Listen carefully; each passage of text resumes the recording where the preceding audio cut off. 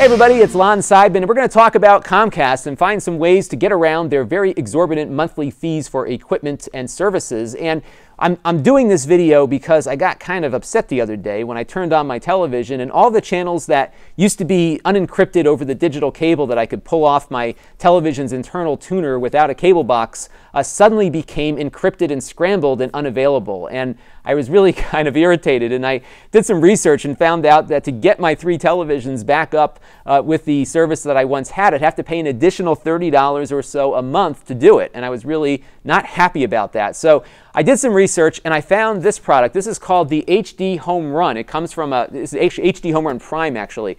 It comes from a company called Silicon Dust, and what it does is allows you to plug in a cable card, which looks a lot like the PC cards we used in our laptops at the turn of the century. And what that card does is it basically is a decryption device that the cable company recognizes. So you get that cable card by turning in your cable box that came with your plan. They give you the cable card. They even pay you $2.50 a month in credit you get for your own equipment. You plug it into the HD Homerun. You go through a little bit of a configuration screen.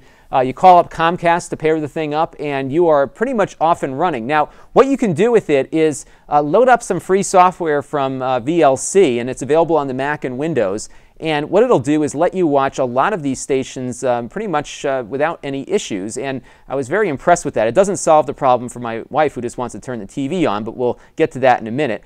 So when you plug it into your network, the HD Homerun shows up automatically to any device that recognizes the DLNA standard. It's something that Sony initially came up with, but now it's pretty much universal. VLC recognizes that, so you can see it immediately finds this thing on the network without any issues. And I can go down and maybe I'll click on the weather channel. It might be the safest thing I can plug in here without getting kicked off YouTube.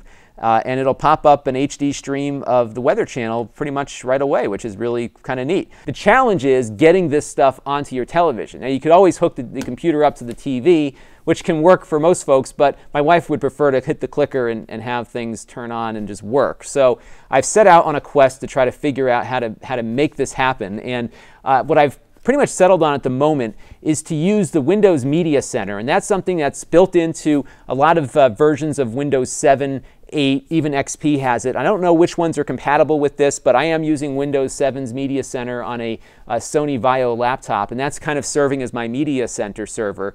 And then what you can do is get Xbox 360s and connect those over your local network and extend that Media Center network. And what's really cool about it is that not only do you get the ability to watch television with a guide in a pretty user-friendly way, you also have the ability to watch channels that you can't watch on your computer. And the reason is because of all this cable bureaucracy, some channels are blocked from being watched on a non-approved device. So HBO is a great example. So I can watch HBO through the Xbox Media Center connected through the Windows computer. So that's one thing that works. PlayStation 3, which I do not own, apparently will allow you to do this as well, and that might be a little less cumbersome to deal with. So I'm going to try to borrow a PlayStation 3 from a friend and see if I can hook that up and see if it's a little bit easier to get television up and running with that device versus the Windows machine.